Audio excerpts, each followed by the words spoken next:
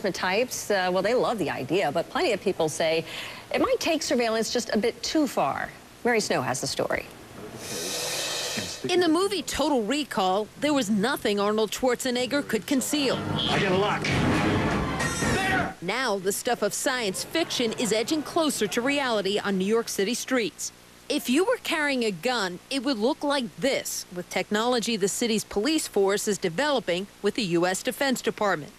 The device would read the energy of a person's body. Terahertz is a radiation that, in essence, comes from lots of things, but can come from the human body.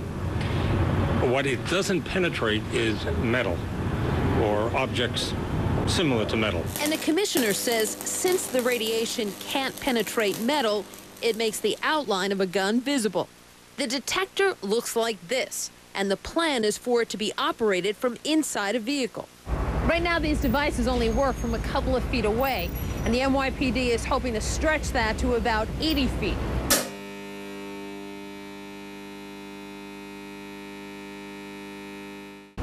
Just the possibility of using this technology is setting off alarms among veteran civil liberties advocate Norman Siegel. Your first reaction when you heard about this?